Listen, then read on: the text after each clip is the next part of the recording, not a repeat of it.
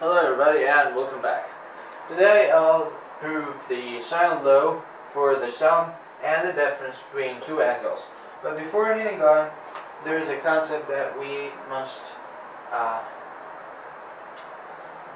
show that, for example, if we have cosine a certain angle, cosine theta, and we have an equal here, and we want to get the sine of a certain angle. So what sine of which angle equals the cosine of theta? We have a rule that says that cosine theta equals sine 90 degrees negative theta, and the opposite. Sine theta equals cosine 90 degrees negative theta. Why? Let's see. For example, if we have cosine 30 degrees, this equals root 3 over 2. Sine which angle equals sine which angle equals root 3 over 2. We'll notice that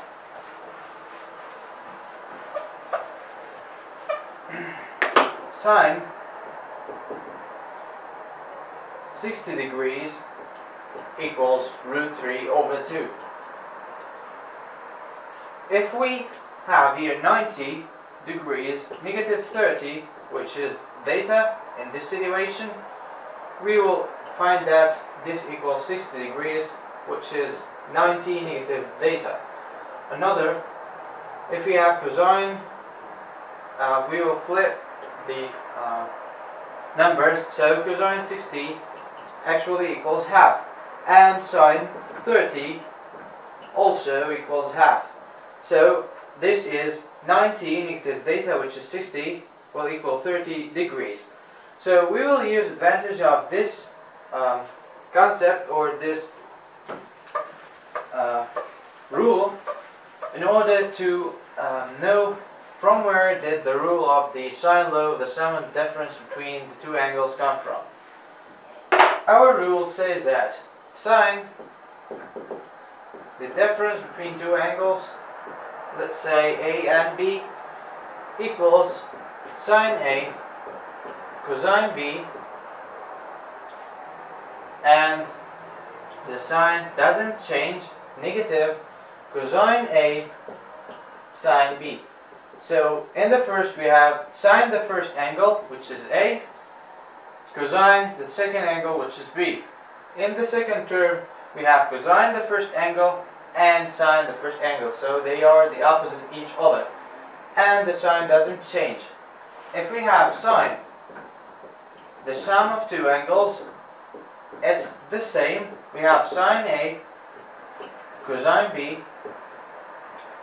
positive cosine A sine B, and also the sign doesn't change. So from where did this rule come from? Here we have sine A negative B.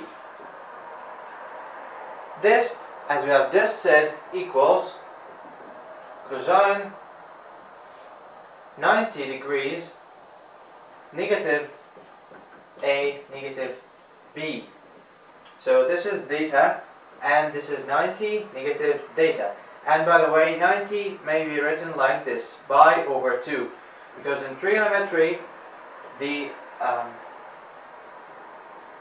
pi equals 180 degrees, so 180 divided 2 equals 90.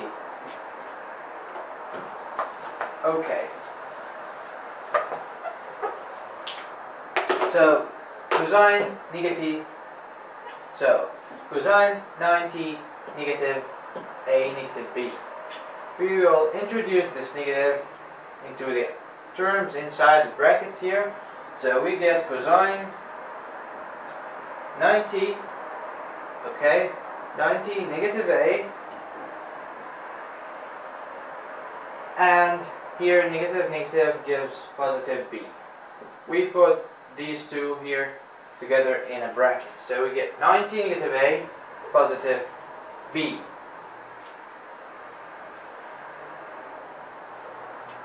Then we will use the cosine law for the sum of two angles that we have just said in the previous video. If you want to know from where did this rule come from, just click on this link here and you will know the proof of this rule.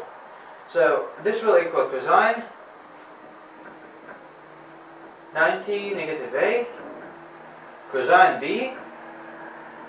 Here we have a positive sign, we change this into a negative sign, then sine 90 negative A, then sine B. So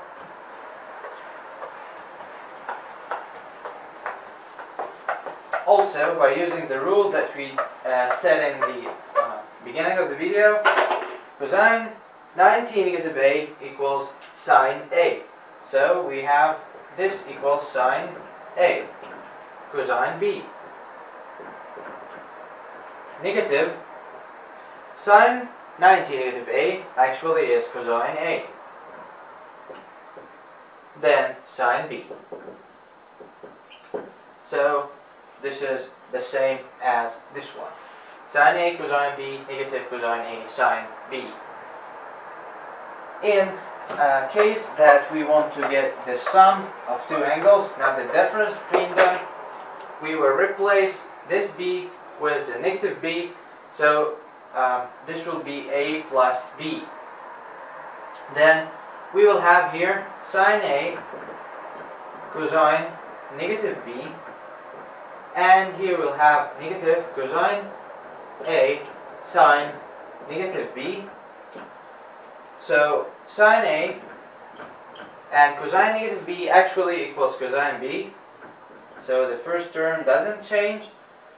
Negative cosine A sine negative B. Sine negative B is negative sine B. The negative will be multiplied by the negative here. So this sign changes into a positive sign. And then we have cosine A sine B. So getting the difference and the sum of two angles, getting the sine of this is very simple. Sine A negative B, we get the sine of the first, cosine of the second. Then we do not change the sign in here, and in the second term we get the sine of the second, cosine of the first. So cosine sine, sine, cosine sine, cosine sine. We change the order. It's the same thing here. Sine, cosine, sine, cosine. Sine, cosine, sine, cosine. And we put the sign as it is here. It's a positive, so we put a positive sign. This is how to get the sine law of the sum and the difference between two angles. The next time we will know how to get the tangent of the sum and the difference between two angles. And until then, thank you for watching and see you.